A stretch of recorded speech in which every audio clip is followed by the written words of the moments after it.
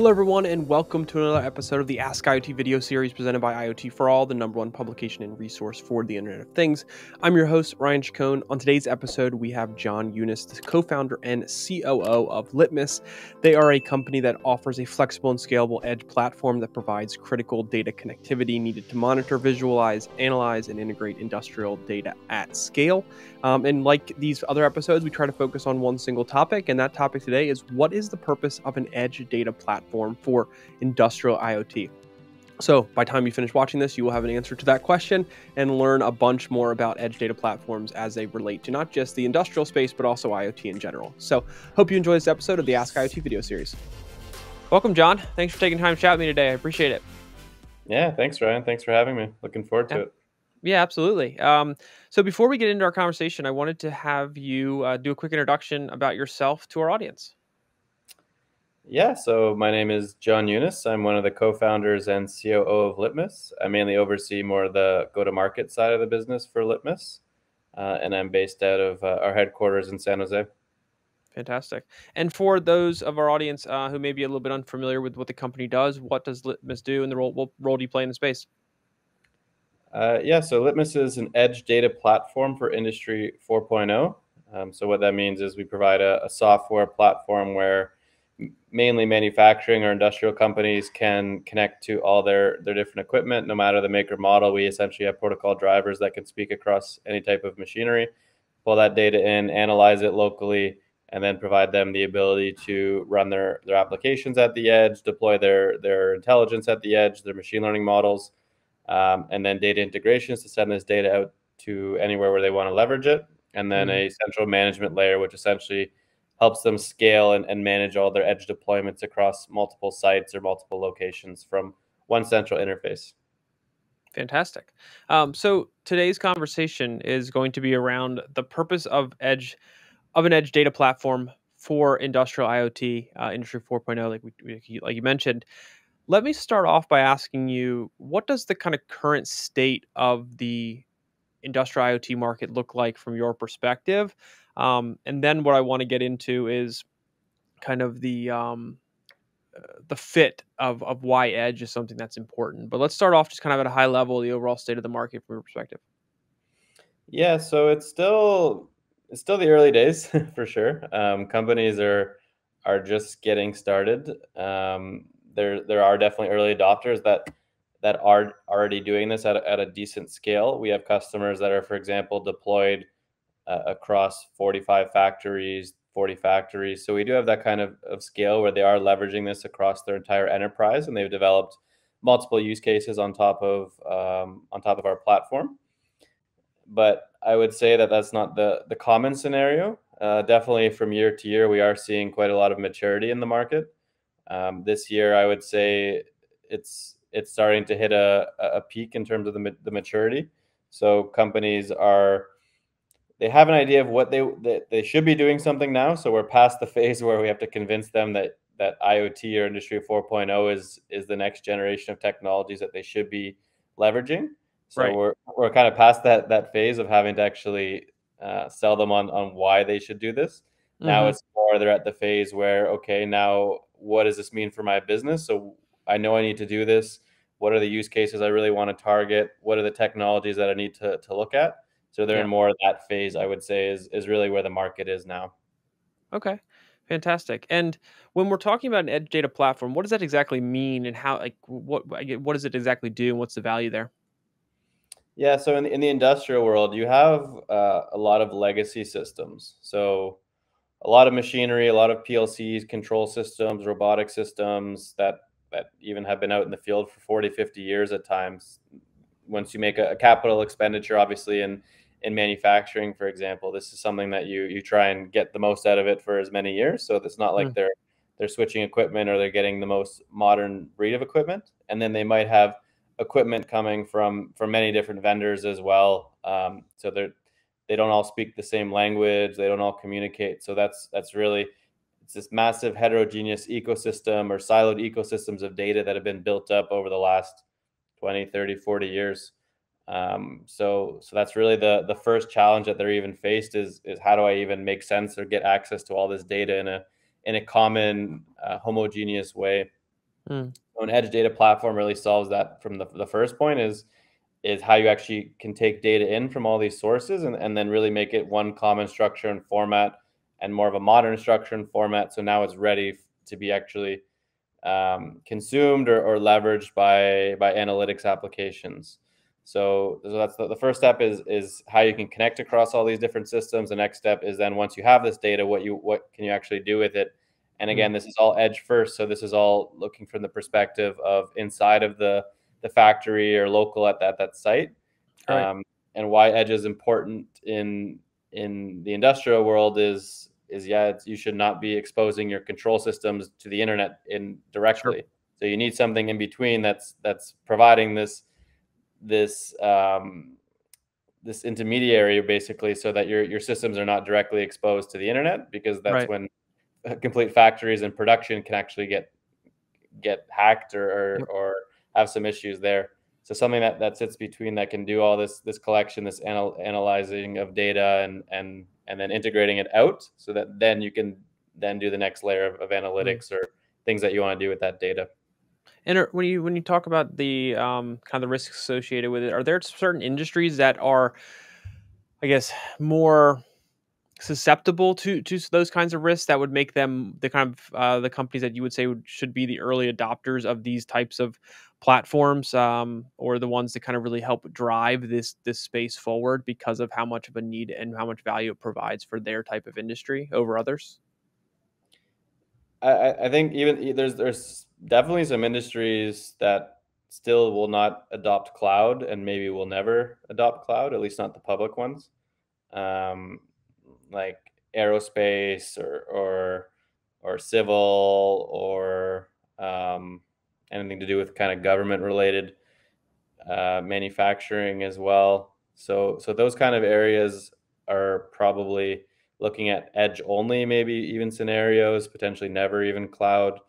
But otherwise, I would say they all have kind of the same common problems across manufacturing. They all have equipment. They all have processes. Yes, the processes might be different versus one another, but they're all trying to solve similar use cases at the end of the day. How do I become more efficient? How do Right. how do I get more output out of my machines? How do I get less scrap? How do I get more output? Those kind of things. So the use Okay. cases tend to be still the same, or the same challenges, the high level challenges that they're trying to all solve. And can you dive a little bit into that? Kind of what are those? What are the main things companies in this space are trying to solve, and what are the leading use cases when it comes to an edge data platform? Yeah, so the first things that they're trying to solve are really around the data visibility and machine visibility. So what's the current state of my equipment? What's the current state of my assets? There's generally a few KPIs that they're looking at, like uptime, downtime, throughput, OEE, which kind of looks at a lot of these together in one. So trying to benchmark and look at OEE. What's my OEE now across all of my factories, so they can start looking at where it's they're falling short potentially in some of their facilities. So that's really one of the first challenge that people are trying to do, is really around machine visibility, condition monitoring, operational visibility, Hmm. and then moving to more advanced use cases like predictive analytics, predict around things like predictive maintenance, predictive quality use cases, um, remote monitoring, remote configuration, remote maintenance of assets as well. So those are, I'd say, some of the more advanced use cases. Yep. And and yeah, so edge plays a role in these. I'm not saying it's the only thing that can kind of solve all of these or tackle all of these, but it plays a role in each one of these use cases. Fantastic. And if I'm out there listening to this and trying to understand to bring in an edge data platform into my business, there are obviously things that really drive that decision making process for the edge in general. What are some of the key drivers that you see for edge to be something that companies need to be um, looking at platforms like this? I know you mentioned the risk category of not having their machinery and processes connected to the internet, which is a clear one there. But are there other drivers for edge within these organizations that's worth noting? Yeah, I'd say looking at open and flexibility for Mm, for a system. So not when you're looking at edge, don't make this another vendor lock solution. So providing just trying to purchase something from one vendor that's now going to lock you into their entire ecosystem, where really the value of edge is now opening up this this environment that's been completely heterogeneous for so many years, but now is giving you access to a world where you have infinite possibilities of what you can do with that data. So if you Yeah. buy another vendor lock solution, you're not really solving that same problem. We have Right. so many different solutions nowadays which can solve so many different problems, so many applications that are out there. And if you're closing yourself off to those, then you're setting yourself back again. So something that works with open environments, something that can work across multiple vendors, both on the obviously how you collect data, but then also where you're utilizing that data as well.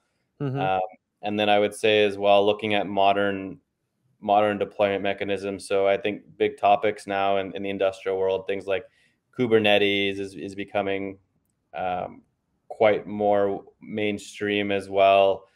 Being able to manage or run containerized apps at the edge, uh, not just making another Windows system or Windows desktop application which you're installing, and then it becomes another unmanaged and security risk as well. Right. So there's a lot of considerations as well in terms of how you're deploying at the edge, Mm. which companies I think should also consider more the next generation of technologies without kind of still being Sure. stuck in the same older ecosystems. Yeah, and what are some of the challenges when it comes to the deployment of edge solutions, edge data platforms, et cetera? Like when it comes to working on the edge, what are some of the big challenges that you've come across, or that is important for people to kind of make note of and understand when they start considering solutions? Well, yeah. So I think the those deployment mechanisms that I just mentioned, Yeah. people having counterparts within these companies that actually understand those kind of technologies is sometimes few and far between. So making sure that they invest in the next breed of engineers that are familiar with these kind of technologies like Kubernetes and Docker and those kind of things, or Linux based systems. Um, and then people that obviously are familiar on the data scientist side know what they can do once they actually have the data as well. Hmm. I think people are extremely important when it comes to those things.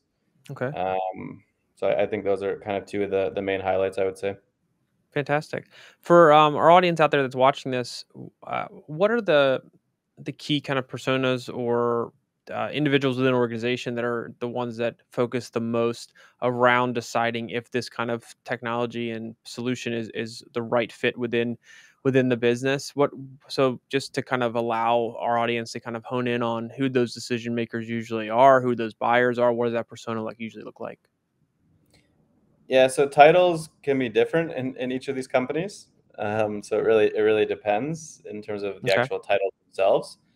But the actual roles or personas are people that um, people that are overseeing basically enterprise data or architecting what they want to do in regards to data across the organization. So Sure. sometimes that's driven through IT. We're seeing um, the most successful ones, I think, are cross-functional teams that have both knowledge of OT and IT. So it Hmm. could be, let's say, somebody that's been with their organization for 20, 30 years that knows inside and out each one of their factories. So what's actually there, and knows what these pain points are. So there's those kind of teams, but really they sit at the intersection of OT and IT and innovation, Okay. um, around what they want to do with data. So there's even digital innovation teams, digital transformation teams, Right. industry Right. Right. 4.0 teams we've seen. So those are really the ones that we've seen, that they actually have these teams in place that are tasked with doing this. They're definitely the key influencers. They're maybe not going to be the users in the end of the technology, but they're going to be the ones that drive the awareness across the factories, why they need to be doing this, why they need to invest in edge or IoT. Hmm. So that's where we've seen companies be the most successful, is when they have these kind of teams in place. Fantastic. And last question I have for you before I let you go here is, for what advice do you have for companies out there looking to adopt an edge data platform? And at the same time, what kind of things should they be prepared for, be thinking about kind of in that in the early stages of their process, just around adoption challenges they may face and so forth.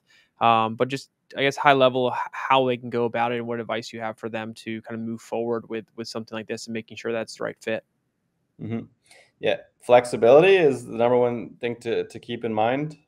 So try and think more beyond than just trying to solve your one initial challenge, but something that can really set you up for success for the next 3 or 5 years or into the future, and not just create another band-aid solution. So Hmm. you need to really think beyond that. We've seen people make poor decisions because they're trying to save money on, for example, hardware for that 1 year, but then in 3 years, it's not going to be suit the need for what they want to do with that use case. So then they have to again invest in new hardware. But if they Yeah. just did that proper investment, for example, originally, then they would have avoided having to do this twice or three times. So those kind of things, really keeping in mind, trying to set yourself up for success along in the future. And the more elegant and simplified you can make your architecture with the least amount of vendors, then the more success you'll have, I think, over time. So something that really works well across these multiple areas. Awesome. Well, I really appreciate you taking the time to chat with us today, John. One thing I would like you to do before we sign off here is for our audience out there who's listening to this and wants to learn more about Litmus, what you all do, the role you play, about edge data platforms in general. What's the best way that they can kind of follow up, touch base, and kind of engage from there? Yeah, feel free to reach out to me on LinkedIn as well. Happy to connect. You can always come to our website at litmus.io and learn more and connect with our teams there through some of our forums and messages as well. So there's definitely a number of ways around social media. We're happy to connect and explain more about what we're doing in this space. Fantastic. Well, John, thanks again for your time. Really appreciate it, and I'm excited to get this out to our audience. Yeah. Thanks a lot, Ryan. Really appreciate the time as well. All right, everyone, thanks again for watching that episode of the Ask IoT video series. I hope you found a lot of value in it. If you did, please be sure to like the video and subscribe to the channel. It helps others find it and make sure that you get the latest episodes as soon as they become available. Other than that, if you have any questions or topics that you would like us to cover in this series, please leave them in the comments or shoot us an email at hello@iotforall.com. Other than that, thanks again for listening, and we'll see you next time.